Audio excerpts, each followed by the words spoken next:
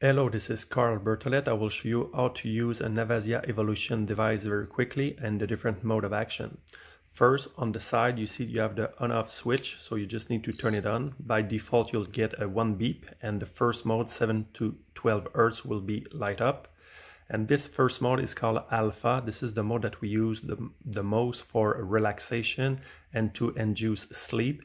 Usually we will use the main probe and we will brush the skin on the forehead or on the temple.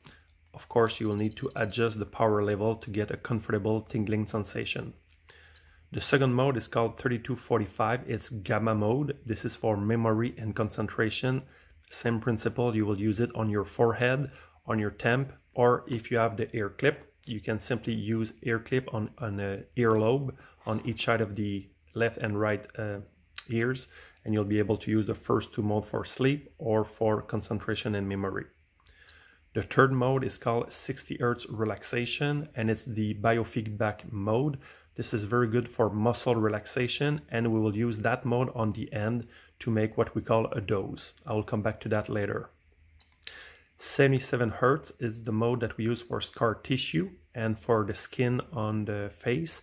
If you want to do skin treatment, that's the mode that we use the most. 121 Hz, the first four mode is really for relaxation, sleep, memory, concentration, and relaxation. And the four last mode is for pain management. So 121 Hz, it's what we call the modulation mode. So the device will send this signal through the main probe for 3 seconds and stop for 1 second. So usually we'll use that mode at a fixed position without moving the device. 350 Hz is the mode that we use for acute pain. If you have a pain 8 out of 10 pain level, for example, that's the mode that you'll use to start for acute pain. RSI is the repetitive stress injury mode. So if you do repetitive movement, that's the mode that you will use one of the most. And the last one is called blue stimulation. That's the mode that have a variable frequency setting. So this device mode will change from roughly 20 Hz to 160 Hz. So it will do like a swipe of frequency, and this will go deeper into the tissue. So that's really the 8 mode of action of the device. Next, we'll see how to use it. So once it's open, the main probe, it's in the back, and on the side you get an accessory port to plug wire as well. If you plug a wire through that hole, this main probe is deactivated. It will not work anymore. You need to, it's either one or the other. So if you have, for example, a pain issue, first we'll go to 350. Let's assume that the pain, my wrist, it's in pain, for example. So I will use the device, I'll put on my skin, I'll increase the power level up to a comfortable tingling sensation. I can hold it, or I can just do 111 as you wish.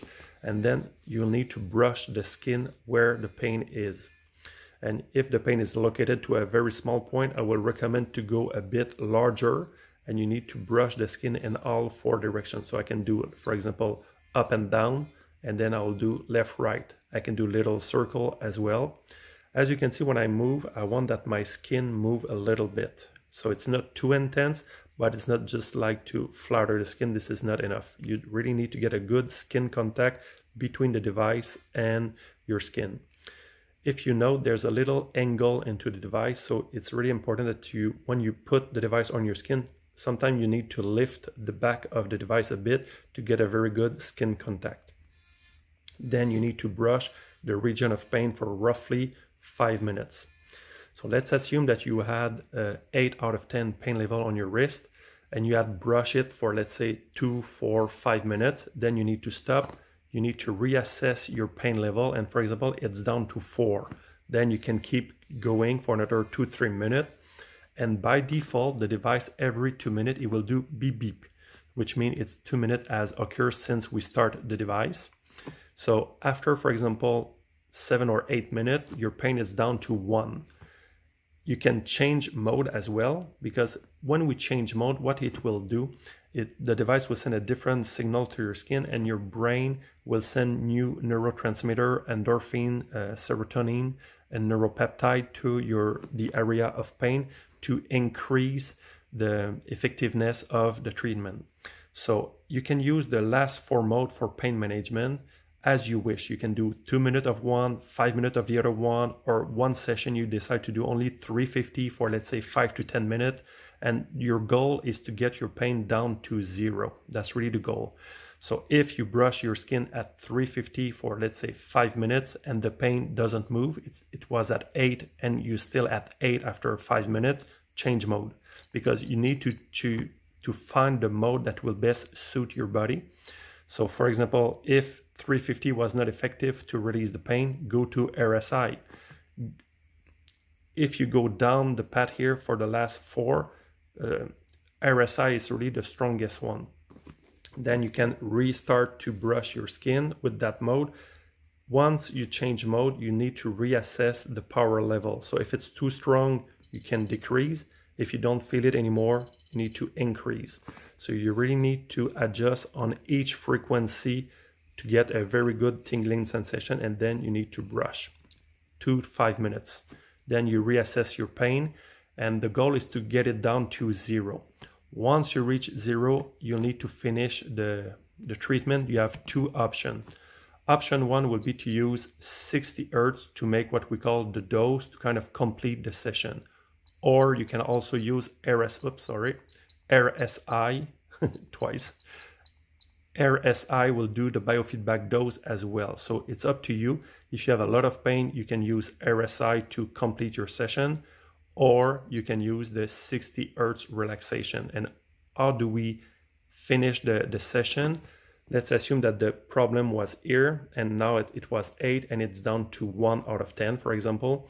You just need to put the device on that spot and don't move. The importance is not moving the device at all. And then if this happens, all the light blinks, don't move. You really need to wait until the blue light at the bottom blink. How long it will take? No clue. It may take 20 seconds, it may take 3 minutes. That's the device is sending signal to your tissue, and once you see the blue light, then you can release. That's what we call a dose. So you can do 1 dose, or you can do, let's say, 2 or 3 doses. So I will put it back on the point of pain. The device is sending a signal, the brain is responding, the device calculates, changes signal, send back a new signal to the brain, then the brain will receive the signal, is a release of endorphin or peptide, and once you get the blue light, then you can release. So that's how to do a quick session with the Avazzia Evolution device. So in summary, you open it on the side, you can choose the mode of action that you want to do. The first 4 is for relaxation, sleep, memory. The last 4 is for pain management. You can, for pain management, for example, use 120 Hz. You can put the device on your skin. You need to adjust the power level. You can do 3 movements. You can do what we call brushing and all 4 directions. That's one movement, one option. The other option is to simply put the device on one spot and let it work. That's the option number 2. The option number 3, if it's an articulation, you can put the device in one spot and then you can move, for example, the wrist on like that. So the device will work as well. So that's the principle to use 121. 350, I prefer that you move the device, because if you stay in one spot for, let's say, 2-3 minutes, this will be a bit irritating. RSI, same principle, you can brush, and RSI, you can do what we call the dose. So to do the dose, you really need to lift the device from the skin. It will kind of do a reset, and then when you put the device on one spot, the device is start to do his dosing. And last one, it's called blue stimulation. This one will do a variation of the frequency. This is very good to work and deeper into the tissue, and this will help you to release pain as well. So that's really how to use the 4 different modes for pain management.